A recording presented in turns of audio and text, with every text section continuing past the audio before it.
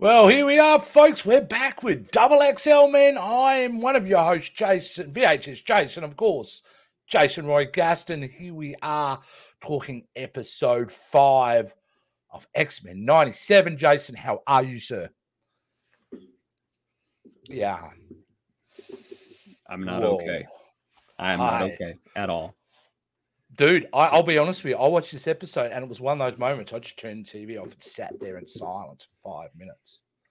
I did not know an animated superhero show could kick me in the feels this hard to where I don't think they'll ever drop again. Look, and I am not okay. Screw you, Disney. I'm not okay. And if you're watching this, clearly you've seen it, so we're just going to jump straight into it. This is genocide. Yeah, we watch some horrible things, and they don't hold back.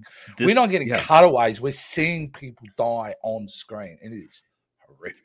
And you know this. Okay, the creator said the first 5 episodes were going to be nostalgia and fun, and the last 5 episodes were going to be basically like post 9/11. They warned us and we didn't listen. I did. There was the clue, right?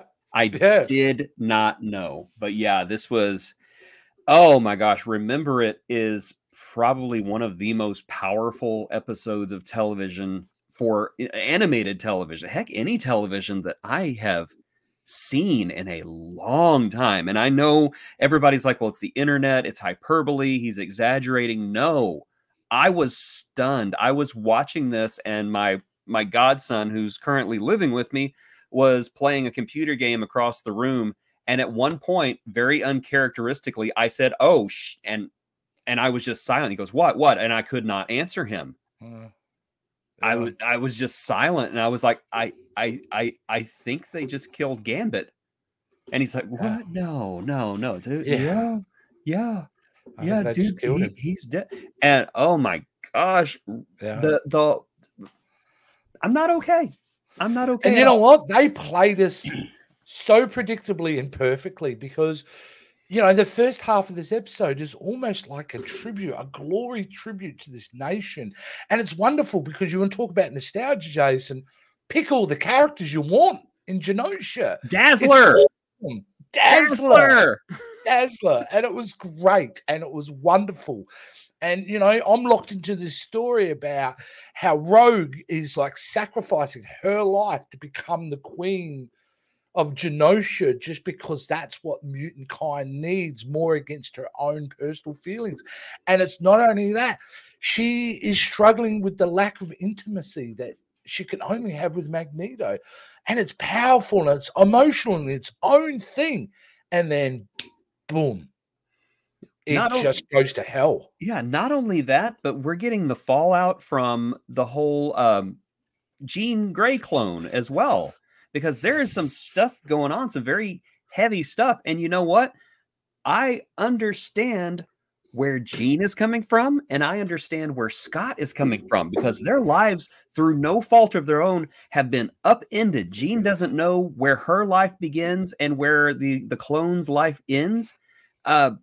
Scott doesn't know who his wife is anymore, and he loves both of them, and I can understand why. Yeah. Even the scene where Jean kisses Wolverine. Yeah, wow. I can understand why, because she is so unsure of who she is at that moment. And kudos to Wolverine, because that's basically what he's wanted since, you know, X-Men started back in the 90s. Yeah. And he just says, no. You know, me and Morph has something going on, right? So what you've described there is about 5 layers of issues in one relationship. This is how deep the show goes, you know? And again, what a switcheroo, because if it was just the episode about that, it's a fantastic episode.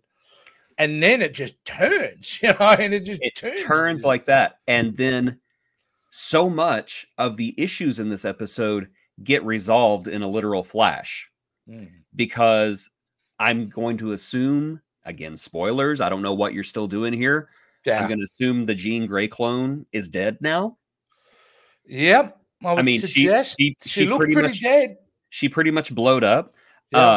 Rogue's hang-ups about do I pick Magneto or do I pick Gambit, fate chose for her in a sense. So it's like all these problems, Scott's insecurity, Jean Grey's unhappiness and confusion, Rogue's isolation. The Genoshia genocide happens and it doesn't matter anymore. It reminded me so much of how 9/11 affected us. You know, what has it been, 23 years ago? Yeah, 23 how years. All of these stupid petty problems we had just instantaneously vanished like that. Meaningless. Yeah. I just predict all kinds of I hate to say excited, but I'm excited about what's coming because I don't see things going back to status quo after this. I see lots of big changes for this show. 100%. And I believe I messaged you at one point saying no one is safe in this show. No one.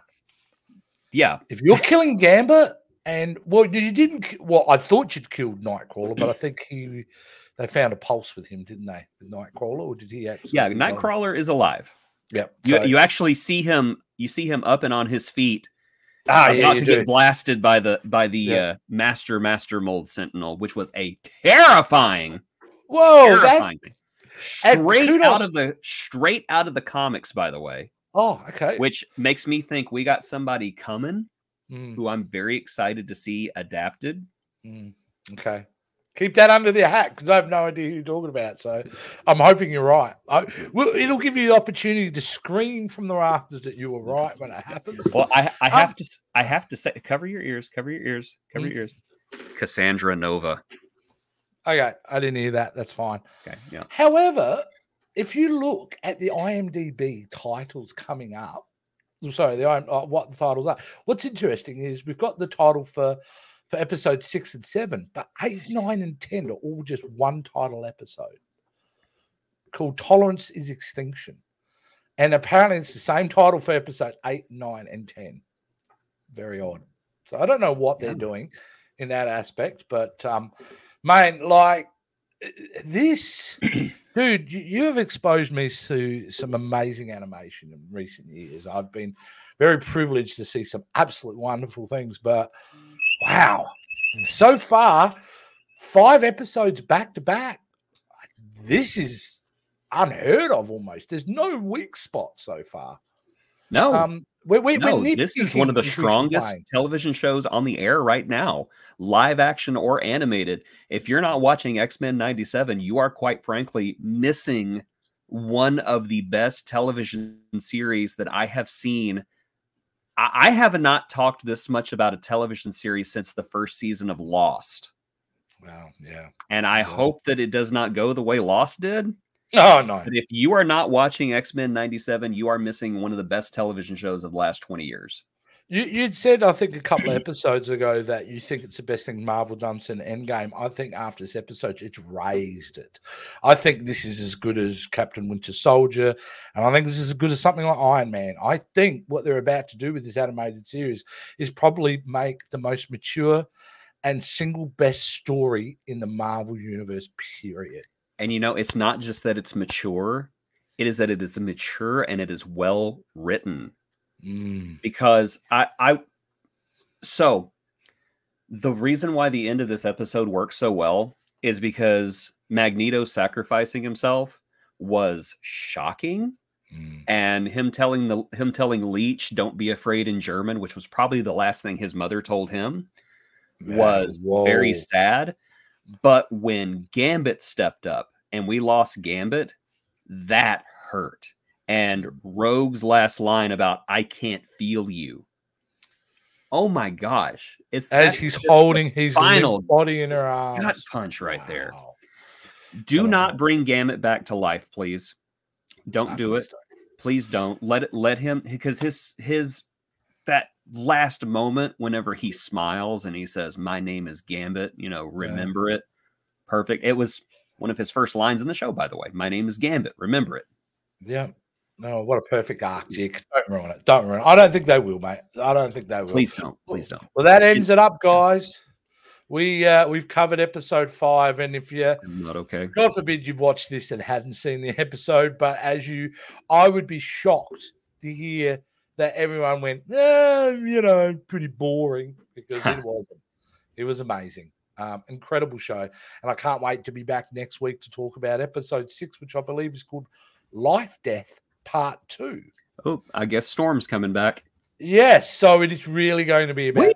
We kind of leave Storm in a cliffhanger, didn't we? We did.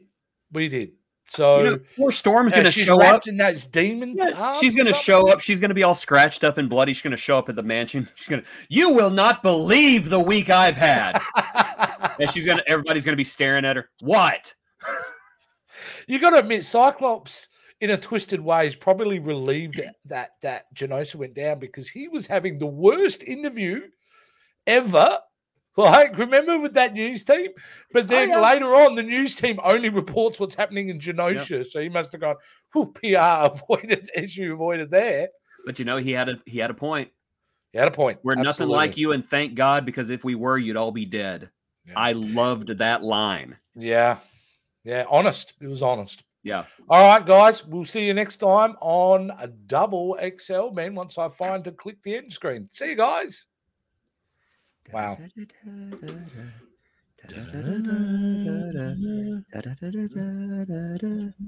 Dad, I don't care if he's got an OnlyFans, bring him back.